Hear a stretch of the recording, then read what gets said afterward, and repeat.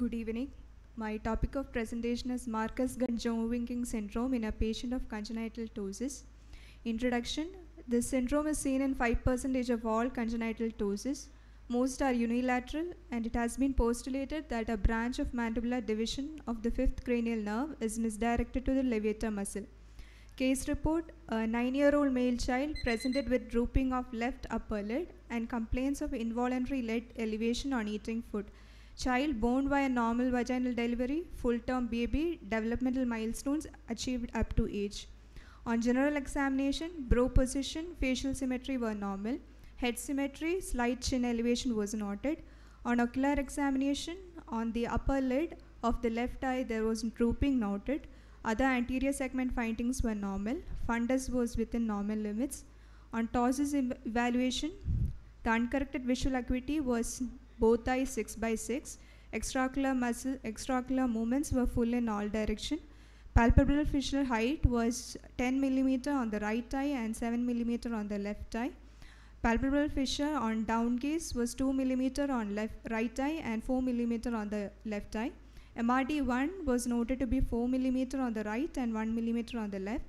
MRD2 6 mm on both eyes. The LPS action 15 mm on the right eye and 9 mm on the left eye. No lag ophthalmosis was noted.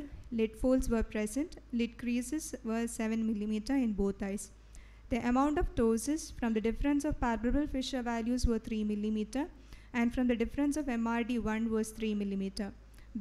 Bell's phenomenon was noted good in both eyes. And there was elevation of ptotic lid was seen on mouth opening, jaw movement to contralateral side, and jaw forward protrusion, which was seen on the left side of the ptotic lid, and not seen on clenching of the jaw. Grade of the ptosis on elevation of the lid was 6 mm. Corneal sensation were present in both eyes.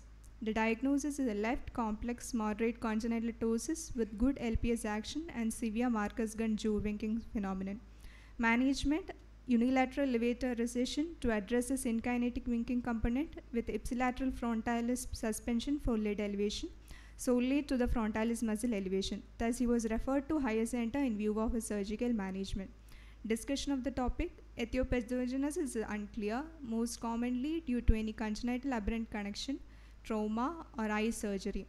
Most patients, they learn to mask this phenomenon. 6-monthly follow-up is advocated. Photographs help in monitoring of the patient. The necessity for correction is determined by the parent, patient, and surgeon depending on any severity. And any amblyopia and strabismus should be addressed. Thank you.